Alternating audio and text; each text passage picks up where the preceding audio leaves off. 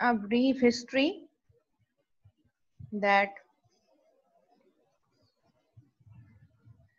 who started this whole classification pattern. Initially, I told you that there was a system of classifying the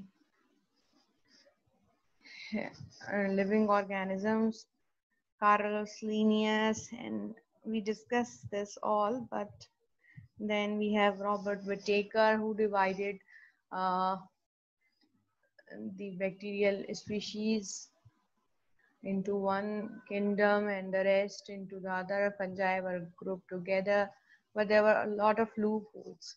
But now I'm particularly talking about the bacterial classification. So the credit goes to the David Bergey, and David Bergey was a scientist or a bacteriologist who, along with his colleague, published a comprehensive report about a classification of bacteria that could be used for identification of bacterial species, and he named that report, or that report is now named as Bergey's Manual of Determinative Bacteriology. It was a kind of manual in which at that time all the classified species at that time were grouped together and their characteristics were listed, right? So this is one of the first collective effort, and this manual, because of this collective effort of Bergey's in 1923, it is named as Bergey's Manual of Determinative Bacteriology. So at that time, if someone had any unidentified species, so this was then a good opportunity to match the properties of unidentified strain with those listed in this Bergey's manual, and they can be compared and they can be matched, and at that time they can be grouped into the group in which most of the properties are matched. So, but this manual was based on all the phonetic characteristics. I told you that what are the phonetic characteristics, right? But later on, there was a lot of development. I told you that the data on 16S ribosomal RNA was generated, and then in this manual, because it was based on the phonetic character, so all the clinical pathological species, bacteriological species that were of clinical significance, they were causing serious infections, they were grouped together in a chapter, they were grouped together.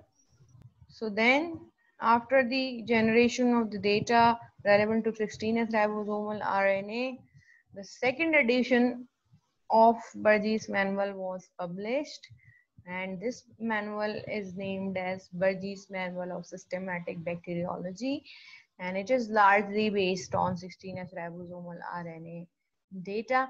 So we can say that the organisms are grouped according to their genetic or phylogenetic characteristics. So this classification is largely phylogenetic. So the organisms are grouped according to which branch in a phylogenetic tree they are placed, and their groups were made.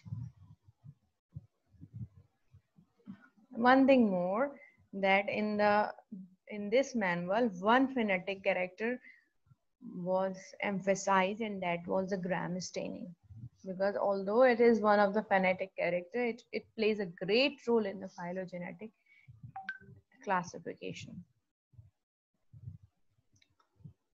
So anyway, so since this is on the basis of phylogenetic classification, it has more ecological information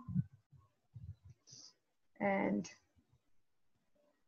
about individual taxa, and since you know that it is on the basis of phylogenetic analysis. So in this manual, it is not the case that all the clinically important prokaryotes, they are in the same group like in the first edition. So in this case, because they are all the organisms are placed according to the phylogenetic analysis, so they are scattered in different groups. So today our target is the second edition, not the first edition. So the second edition of Bergey's manual, this second edition is divided into 5 different volumes, and we'll discuss all those 5 volumes. So you will see that in the second edition, although all the volumes are divided into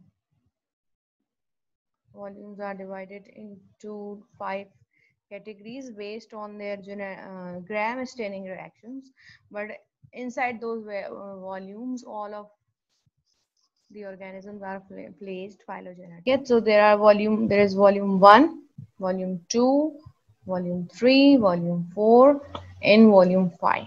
So volume 1, it comprised of archaea and phototrophic bacteria. Mostly archaea ये थोड़ा सा unique और different group है, and इनको हम extremophiles भी कहते हैं because they are mostly found in the extremes of environmental conditions and they can survive and they can sustain. So they are gram negative in nature. Volume 2 is named as proteobacteria. They are also gram negative in nature. Volume 3 and 4, you see, they both comprised of gram-positive bacteria, but the difference is in the volume 3, those gram-positive bacteria are placed which have low G plus C content. Now, what is G plus C content? We have discussed in much detail in the previous classes. So, in volume 4, those gram-positive bacteria are there who have high G plus C content, and in volume 5, those gram-negative organisms are placed which were not grouped in the volume 1 and volume 2. So, जो gram-negative organisms बाकी volumes में place नहीं हो सके हैं 1 and 2, उनको फिर volume 5 में रखा गया. तो इसकी वॉल्यूम 5 की जो डाइवर्सिटी है, it is much more comprehensive.